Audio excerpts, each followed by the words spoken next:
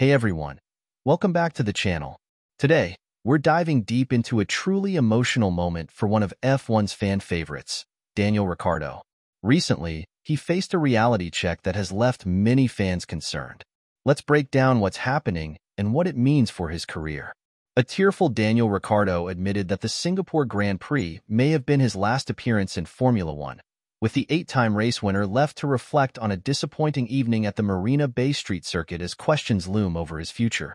Rumors had swirled in the build-up to the Singapore Grand Prix that Ricciardo could be replaced at RB by Liam Lawson for the final 6 races of 2024, potentially bringing the 8-time Grand Prix winner's career to an end. And speaking after the race, Ricciardo gave his most clear indication yet that this weekend might indeed be the end of the F1 road for him. Despite the challenges, Daniel is determined to keep fighting. He's made it clear that he still has the passion for racing and hopes to find a way back onto the grid. I do feel, let's say, at peace with it, added Ricciardo, who came back to F1 with RB midway through 2023 after being dropped by McLaren. At some point, it'll come for all of us. I think also, I tried to get back into Red Bull, it didn't work out, so then I also have to say, okay, what else am I ultimately doing here and trying to achieve? Let's say maybe the fairy tale ending didn't happen, but I also have to look back on what it's been. 14 or so years and I'm proud.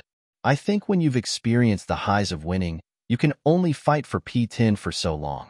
There is nothing like that feeling, and if that no longer is possible, and if it is becoming a little harder, that's the truth. I was able to do some moments of maybe greatness this year, but it was trickier to do it week in, week out.